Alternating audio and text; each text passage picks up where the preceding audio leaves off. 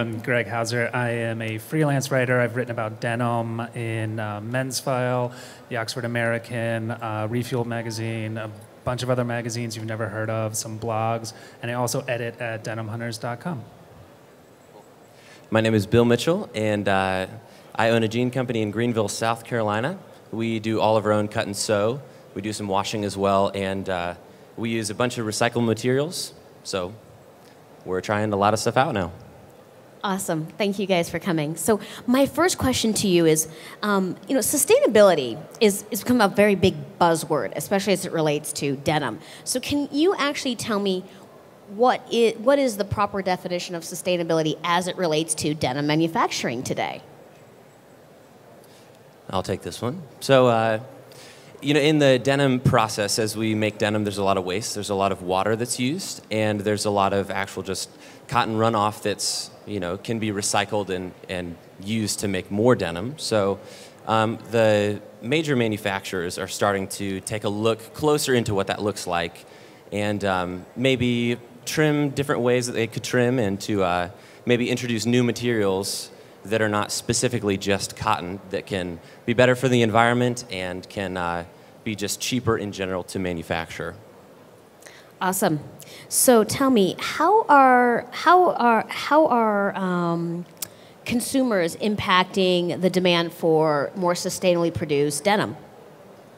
I think sustainability is becoming just part and parcel of everything we purchase. You have the slow food movement, you have craft beer, you have all these things that the consumers are demanding. They want quality, they want a responsibly produced item, and that's why I think we're seeing denim manufacturers responding to that demand, and it's going to become something that is, it's not something people just want, it's something that they're going to expect.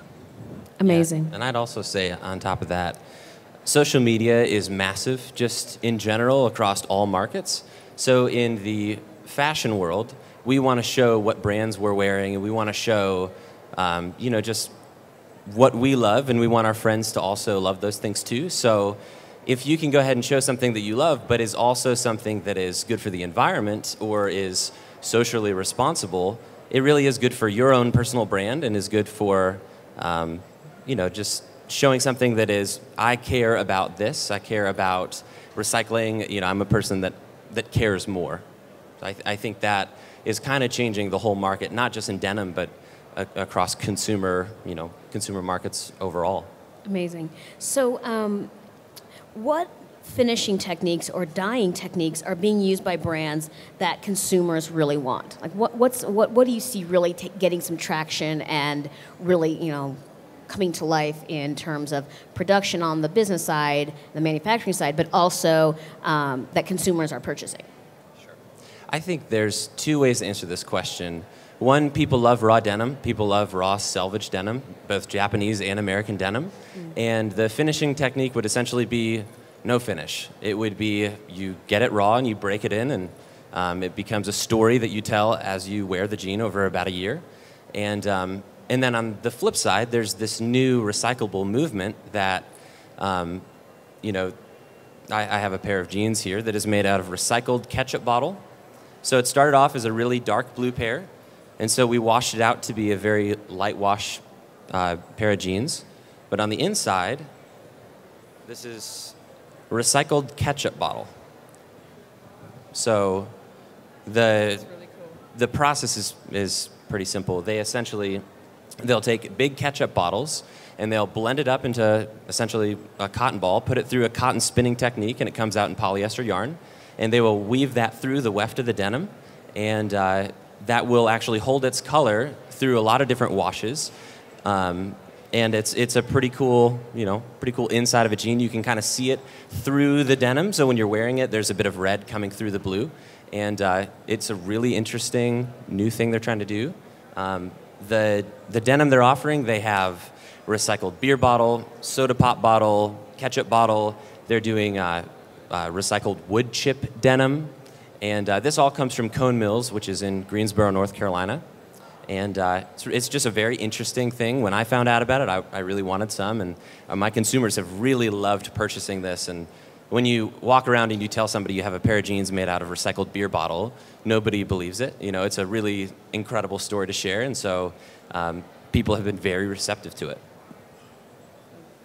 It's really cool, Bill. Now, Greg, as an editor and a writer, I mean, obviously you cover the space very extensively.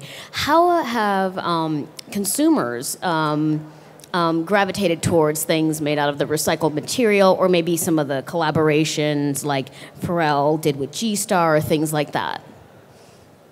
Yeah, the way I see it, like Bill mentioned, what I work in a lot is the heritage market, the salvage denim market. That's mostly what I cover, and what's been big there has been the no finish. But you know, the way these things are going now, it seems like that people are moving toward. Sustainability is going to be driven by one person, not one person, sorry. Sustainability, there is a consumer that demands it, they really want it. There's a consumer who's apathetic about it. And then there's a consumer who's going to find out about it later and think it's cool. Like I said before, I think it's just going to become something that's expected as we move along. Awesome. So what are your opinions on on the waterless process specifically? So I went to Cone Mills last week and asked them a bunch of questions about their waterless processes and such, and all the recycling efforts that they're actually trying to do. And, you know, if there's a drought, there's, of course, a smaller cotton crop. So that's going to be a big fear for someone like Cone Mills. If you can go ahead and limit the amount of water that you have in the whole process, of course, there's less waste and it saves money, but it also makes your product as a mill a little more sustainable, and you don't have to worry about the trends of the weather and such. So, yeah, I mean, I think anything we can do to take a step forward in conservation and being environmentally friendly, I think is a positive thing. I think it's a good thing, and I think that both the consumers and the people, the producers, are also jumping on board with that. Okay. Here's a really big question. I'd love to hear it from the design standpoint and the editorial standpoint. Some of the resistance that I can see in denim, especially some of the better quality or the more unique ones, are the price points. Do you think that there is going to be a shift in the way that how do we start making more premium, environmentally friendly, sustainably produced products at price points that consumers can afford? I can actually speak to this one, unlike my last answer. But I think what's happened recently, there's been such an education with denim consumers that you pay for quality. Mm-hmm. You buy quality. And there's a movement of buying it for life. And obviously, when we say life, we mean, maybe a year. If you're lucky, maybe a year and a half.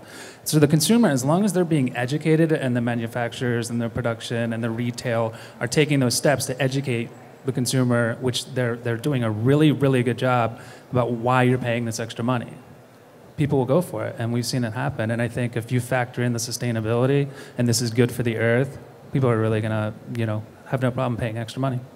Cool, very cool. And honestly, that's all the questions I have. I'm hoping to open it up for the audience. Professor Bendoni, I already see you waving your hand. Okay, I have a question probably for both of you. I love that you went on how to educate the consumer, because I know a lot of brands would like to jump on board, but the problem is obviously the cost, and they're more than willing to do it, but the way is, how do you educate the consumer? What have you seen anything or any way that, I know they're trying to do signage, but it's a great idea, but how do you do it? I mean, organically, pun intended. You've got social media. People who love sustainability are early adopters, and they love to talk about the stuff they're really excited about. If you can connect with people who have big followings on social media, they're going to talk about it, and they're going to spread the gospel of your product, and they're going to get other people stoked about it too. It's a really great way to interact with your audience, with your consumers, and to get people stoked about what you're doing. Yeah, I would say the same thing. And back to the Bionic Yarn and G-Star collaboration, I think the biggest thing that stands out in that moment is that G-Star is such a large brand, and Pharrell and Bionic Yarn is also such a large brand, that maybe a lot of people aren't going to purchase that specific pair, but I think because two very important people are talking about it, I think it's going to get the awareness out to a lot of different people. And you know, and then of course what Greg said, social media is, for me and my company, has been the biggest thing, because people love, once again, to go ahead and put up a picture and say, these are recycled beer bottle jeans, and it just, the word travels. I think it's a very popular thing for sure. Do you think that brands and retailers kind of can connect a little bit better? Because if you're a brand and you have this, and I mean, do they offer any, you know, any kind of materials or anything that they could help the retailers kind of promote it?